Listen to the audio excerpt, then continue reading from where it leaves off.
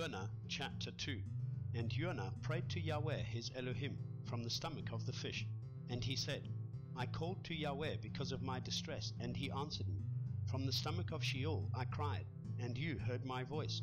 For you threw me into the deep, into the heart of the seas, and the floods surrounded me. All your breakers and your waves passed over me. So I said, I have been driven away from your eyes. Would I ever look again toward your set-apart Hechal? Waters encompassed me unto life.